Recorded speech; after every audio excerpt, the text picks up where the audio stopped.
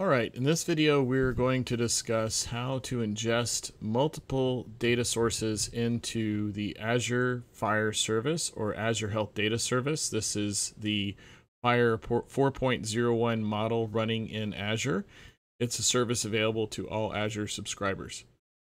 And we have a third-party solution from Pi Systems International that we're going to be demonstrating.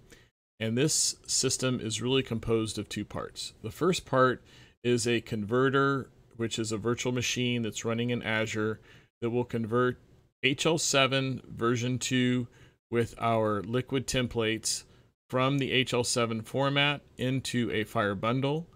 Then those FHIR bundles are submitted to Azure Event Grid. And then the second piece is the iHealth FHIR Orchestration Azure function.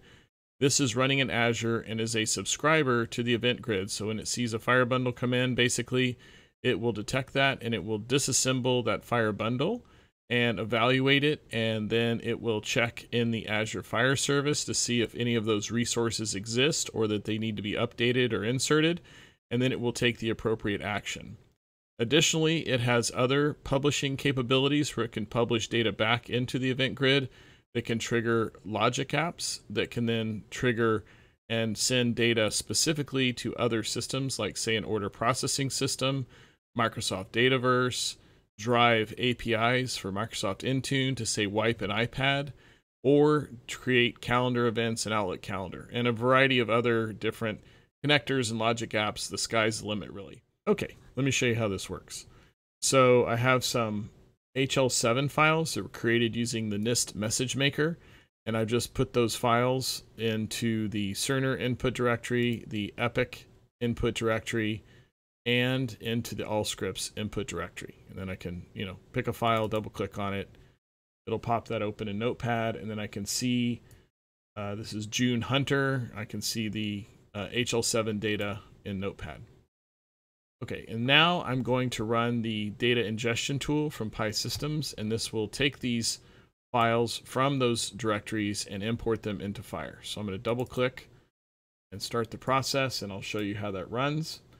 It's a multi-threaded process, so it's creating multiple threads after it looks at the data in the files, and it processes it, and it's done. I'm just going to check the data in my Teams on FHIR application. This is an application that Pi Systems has created. It's a native Teams application that connects to the Azure Health Data Service. I'm going to select the order by time here at the bottom so that I can see the most recent records that were created. When I click on that, I can see that, and if you look at my clock down here, it's 9/8, and it's roughly around 4:58. So these are the files that I created. Here's, June Hunter through Jerome Gordon, etc. I can double click on this record, and it will pull up that HL7 patient data that has been translated into FHIR, and I can see that June Hunter is a female. This is her date of birth. This is the phone number. Here's the last encounters. It also imported some conditions, so dislocation of hip, and here's the encounters that it brought in from the HL7 data.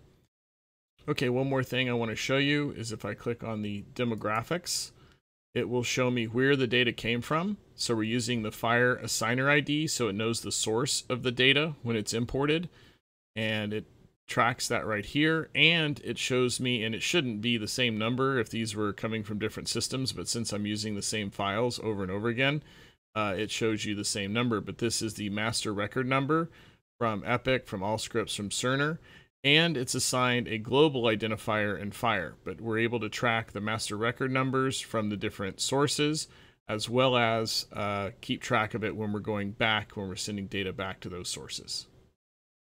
Okay. Now I'm going to show you how we can ingest from 3 different sources simultaneously all at once. And I've got the folder filled up with a number of HL7 files for each one of the import folders. So I've got 21 through 50 on all 3 of these. It's just the same files that will be ingested. And now I'll kick off the process for all 3. I'll start with Allscripts. Oh, that's fast. I'll do Cerner. And I'll try and catch it. Oh, it went too fast. And there's Epic. So I did all 3. I was trying to get them to run simultaneously, but it's ingesting the data into the FHIR service. I go back to my search, do my order by time, click on search. I'll now see it's now 5:02, and we've got a whole series of new records that have been imported in. I can scroll through the different records with the arrow key up here, and we can see that there's a number of records, and we get down to the earlier time that I did it. So instead of using HL7 data, I've got a sample Excel file up, and in the Excel file, I've got patient identifiers, I've got patient messages that can come in from any source, I've got the patient name and demographics, and these patients don't exist in FHIR. So what I'm going to do is use the iHealth AI to actually import the Excel file into FHIR. All right, so I'm going to run the import, and it's going to read the Excel file and process all of those patients and messages in, and it's complete. So I'm going to jump over from the Excel file into Teams. And just like I did before, I'll click order by time and hit search. And we can see that Scott and Laura were imported just now. And I'll double click on Laura's record. And we can see that her demographic information was imported from the Excel data. So I've got her email address, phone number, birth date, etc. And then her demographic information. And it came in from an Epic EMR, is what we had it tagged as the assigner.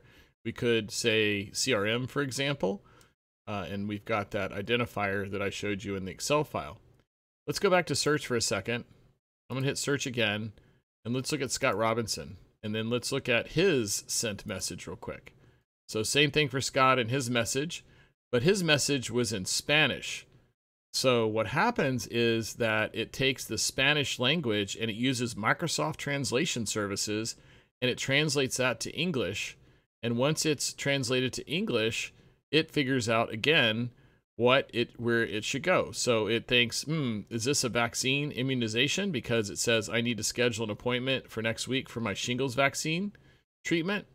Or is this an appointment request? Well, actually, it figured out that this is both, but appointment request is where it should be routed. So it uses that machine learning and intelligence to send it to the right queue. So it actually goes to the appointment queue, so an appointment scheduler can get Scott an appointment. And again, we look at text analytics and how it interprets this. It knows that an appointment is an administrative event, that next week is a time reference. It knows that shingle vaccine is a treatment name. So now once it's figured out where it needs to go, let's go over to the queues, and then I can go into appointment requests, and I can see there's Scott Robinson's I need to schedule an appointment for next week for my shingle shot request, as well as I can go over to my medication prescription requests, and I can see Laura's request right there. Laura Martin, I need to renew my medication, and I can click to call from inside of Teams and just click to call the patient to reach out to them. All right, well, thanks for watching this quick video. I hope you found it useful. I know this is a big challenge for a lot of folks, is how do we really work with the Azure FHIR service, and how do we get data in that service? How do we get data out of it? How do we orchestrate workflows? So thanks for watching, and this is available on Microsoft App Source from Pi Systems.